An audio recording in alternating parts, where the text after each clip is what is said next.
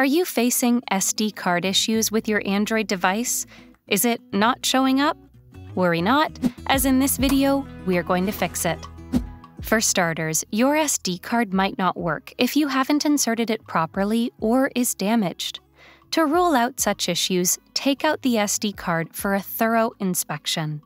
Take a close look at the card to check for any indications of damage or abnormalities that may be affecting its functionality. At times, interference from a rogue third-party app on your phone can also prevent Android from detecting or showing the SD card.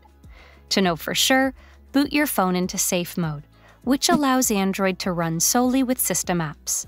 Press and hold the power button to access the power menu. Long press the restart option and tap the green check mark to boot your phone into safe mode. Now, when your phone boots, check if you can access the SD card. Lastly, if none of these fixes work, then there's a high chance it has become corrupt. In that case, you'll have to format the SD card. That will erase all data and files stored on it, including the corrupt ones.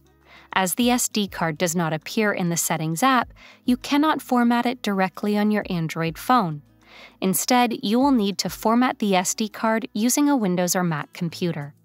Connect your SD card to your system and format the card. After formatting, check the SD card with your Android device to see if it's working properly. That's it! Hopefully, this should fix the SD card problem on your Android. For more tech tips and tricks, subscribe to Guiding Tech and discover one of these videos handpicked just for you.